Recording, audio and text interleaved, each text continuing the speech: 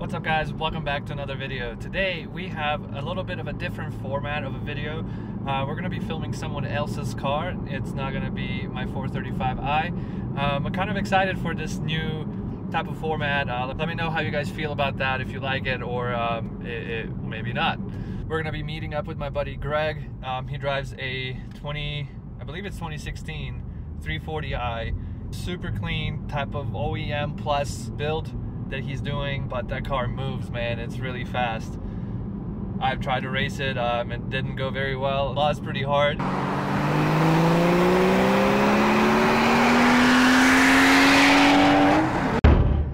We're gonna talk to him a little bit, talk about some of the mods he's done, you know, how he feels about his car, any future mods, things of that nature. Again, let me know what you think about this style of video, and I hope you enjoy.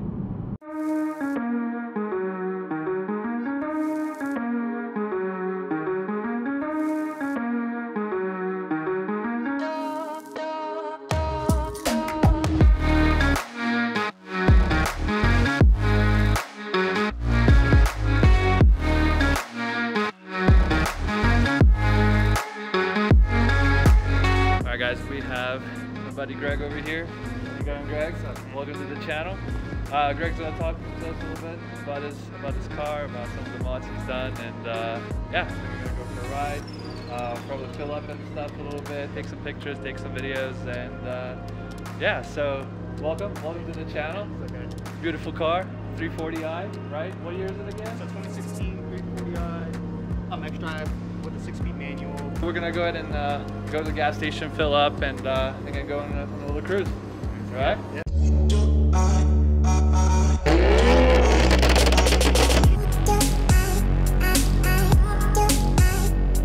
Got there, C63 AMG, 340i. I know they're gonna do it. You can't resist it. There's no way.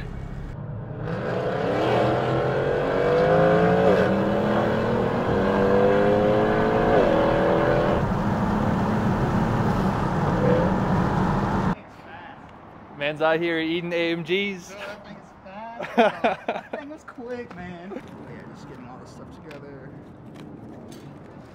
Beakers on the ground already. All right, so we're out here doing some chemistry. You wanna tell us a little bit about what you're doing? All right, so I'm running an e30 mix, so I have to have 30% light ethanol, so it requires a little bit of mixture. So basically, I pump some ethanol in here. I use a syringe, and I fill this up with both water and ethanol to the level. You mix it up, you shake it, you wait for a few minutes, and then it levels out and tells you what the percentage is, and then I'll go ahead and use my calculator, and then we'll do some math to figure out what the content is. But yeah, that's what makes man so fast. If anyone ever told me, if you want a fast car, learn chemistry, we'd never have known. Just use ethanol. That's it. That's it. Wow, that's cool. Since we're on the car noob channel, and most of us here are car noobs, Just as myself included. Yeah. Well, you know, Seaman's. How important would you say, you know, an ethanol mix is in just being faster and stuff? Most cars love ethanol. If you're boosted, 100% I recommend ethanol. If you're like naturally aspirated and you don't have like a high conversion motor, you won't make as much gains. But there's still gains to be had because ethanol just you run so much more timing with it. It's cooler, but you do lose some miles per gallon, so it's something to consider. Okay. Like if this is like your daily car, then you will see miles per gallon drop like kind of significantly with like an E85. Oh, okay, okay, got it. How much did you have? Were you tuned before you went E30? I was on stage 291 with boot mode, and then someone here said, dude, run ethanol, it's great, and then I haven't looked back. It's been like almost a year. So. Oh, wow. Yeah. And every time you fill up, you gotta... I do test it every single time I fill up. Okay. Yeah, and it's been like that for the past like 9 months or so. Yeah. Well, that's really cool. That's we're gonna kind of observe here what's going on. So I just filled up. So there's a water line here. Okay. So I filled that up pretty close to that water line, like pretty getting close. And the next thing I'm gonna do is I'm gonna pump about 4 cents of ethanol into this beaker, and then I'm going to just take the syringe and fill it up to this other fuel line, this other fuel line at the top here. We're gonna mix it, shake it, and then you'll see the ethanol and the water like separate, and that will tell us like where the ethanol percentage is. All right, cool. Yeah. Just use the syringe, and this takes a couple times. This is a smaller one, so it only takes a couple. See, we already get most of that in one go here, and then this next one, pretty accurate here. About there, perfect. So we got my fuel line pretty dang close to that line there. Wow. Yeah. Put the cap on. So that tells you that it's E85. Yeah, so basically you just want to fill up the water to here and then the fuel to here. And I then see. we close the cap real tight here, make sure we don't have any leaks, and then we give it a good shake. And it takes about 2 or 3 minutes for it to dissolve, or for it to like separate. And then so that was the waiting game. So I just kind of wait it out. So this one's pretty close to E85. Yep, always is usually. So now that I had it measured, I like to do some matrices math here. So I already kind of have my matrices set up. Basically, you have 1 part fuel, 1 part ethanol, and this is how much you want to fill up. My tank size is 15.8. I have about a little more than a quarter tank, so I need to fill up with less than that. So I'll do like 10.7. Regular pump gas is usually like 10%, so we leave that number alone. Today we measured exactly at 0.85, so we change that number. Oops, 0.85, 0.85. And then this is your target ethanol. This is in gallons, so I want to target 33%, and 33% of what I'm going to fill up, 1106. So that tells me I need 3.6498 gallons of ethanol compared to 11 point. Sorry, I guess we'll see that later on, but yeah, this is the matrix math right now. And then second matrix math, reduce row REF, and then you just put in your matrix, and boom, the top right number is how many gallons of 91 or pump fuel, and the bottom right number is how many gallons of E85 to get your E33 mix. Pretty simple. Yeah. Take the thinking out of that game, right? That's cool. Yeah. So in terms of like power, I guess, what would you say like your gains would be from like not doing E85, just doing regular, 91 octane? I would say the difference was pretty significant. Was it? Pretty night and day. I would say like butt dyno wise, like another 10% horsepower. So pretty significant. That is pretty good, yeah. Cars that you would be like even with or just barely using to, now you're kind of walking in. So that's right. Like a difference there. Yeah, like this car walked that car. So, that car's still quick, man. yeah, compared to other cars. You always want to do ethanol first. Yeah, so mix is better in the tank because you're going to pour more of the 91 or 93 than that makes the sense. It's on today. If you have a BMW, there's like a spot to put this on. Most cars have this, not just Most BMW. cars have this, he says. I'm going to walk over to my car now and see if I've just been doing it wrong. I just let it hang, A few moments later. What do you know? Learn something every day. Today we learned many new things. We learned what it takes to mix the 85, to make your car go super fast. So then, let's say you wanted to go just full 85, right? You have to get a high pressure fuel pump, right? Yeah, it depends on your car. Right. For my car and most of the late F model BMW, it's mostly going to be a high pressure fuel pump. Okay. And then at a certain point, your low pressure fuel pump will need to be upgraded as well. And then injectors eventually. So depending on how far you want to go is basically like, how far you upgrade your fueling wise. My goal was 500 wheel horsepower. For that, I just need like the super pump. Right. And the stock turbo will roughly get me there. I'll probably drop in a stage 1 turbo, like a Vargas turbo GC, but other than that, yeah.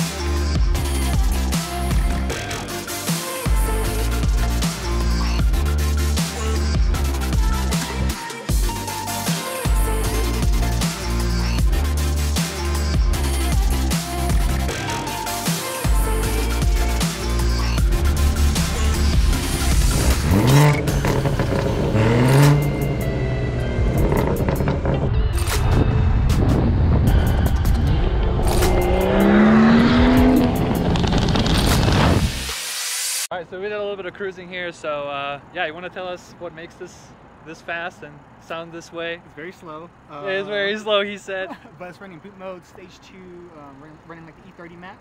Okay. It's running just basic full bolt-on. I have the BMS intake. I also have a 5-inch catted DS1 downpipe that is like emission compliant, doesn't throw code even without the setting turned on. And then AW exhaust. That's basically it. So I need to just run like the stage 2 map for the B58 engine. So. Oh, and you dynoed it, right? The dyno on a Mustang dyno, it made 439 horsepower and 517 pound-feet of torque. So. And that's a Mustang dyno, Mustang which dyno, yeah. usually does a little bit less than like a Dyno Jet, yeah. Dyno Jet. Okay, Right. cool.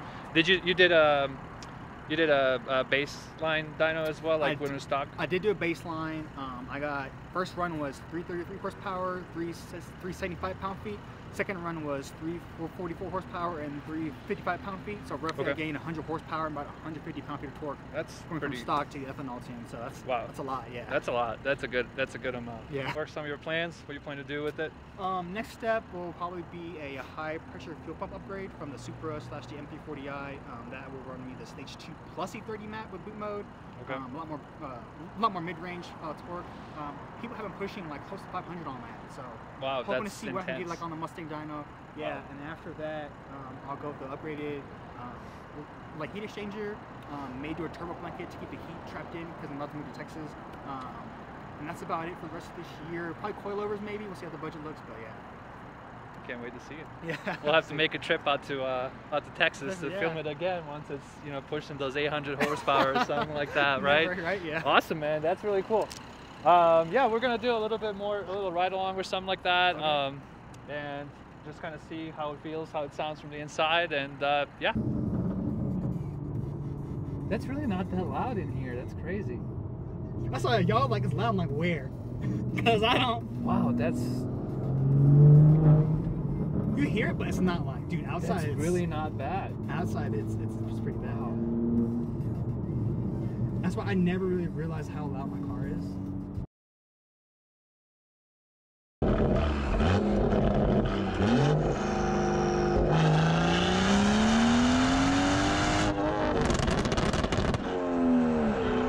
So tell me, what's your favorite thing about the car? Oh man, What do you like the most? I think the way it sounds, The way it sounds. hands down. That sounds awesome. I owned the car for two and a half years. Okay. Before it got tuned, Okay. and it was full bolt-ons. So intake, downpipe, and exhaust. Okay. And I had a ton of fun with the car. Yeah. Just from rolling through the gears and listening to the exhaust. And the stock BMW tune is very burbly poppy. Actually, more aggressive now than it is with the boot mode. Yeah. Through tunnels, it was like, it was like gunshot. Like someone's literally shooting like AK-47. That's great. That's awesome. And we just stocked, just running around, and the car was still plenty fast stock. So yeah, even if this car didn't have the power, I would still like to just roll through the gears and hear the exhaust. Just, yeah. So something you also did was the M Sport package, right? Right, The we M did Sport the- trim kind of thing. We did So exterior and some of the interior bits. we did some in the interior as well. So anyone who's watched the videos on the channel and kind of seen my interior, Greg's interior was kind of the same, pretty much the same. Exact same. Yeah. It had the other steering wheel, not the M Sport, and just the regular analog cluster. So he's actually done some upgrades in here as well. Did the M Sport steering wheel and 6WB digital cluster, which that looks really cool. And you can change it, so it'll kind of change the theme, the color. GoPro here, converts, and then we have the Sport, and then Sport Plus. Just Wow, that looks really cool. I know in the beginning you were like, it was a bit of a gimmick kind of thing, right? You like it though? yeah, at first because of the cost, but now that I've had it, like you said, it does make the car feel like a 2020. Yeah. Yeah, no regrets. Yeah, that's amazing. I mean, it's a bit pricey for sure. It's a pricey upgrade, but it's great. You also have CarPlay here. Yeah. We did the same thing. Yeah. The MMI box. The GoPro gets some good.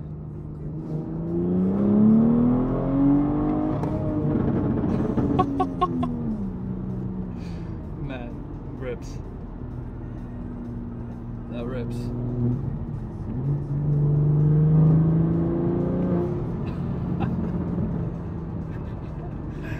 Oh, it's so good. Love it.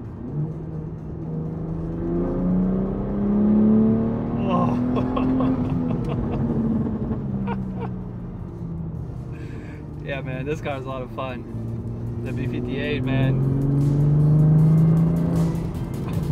Make a believer out of you.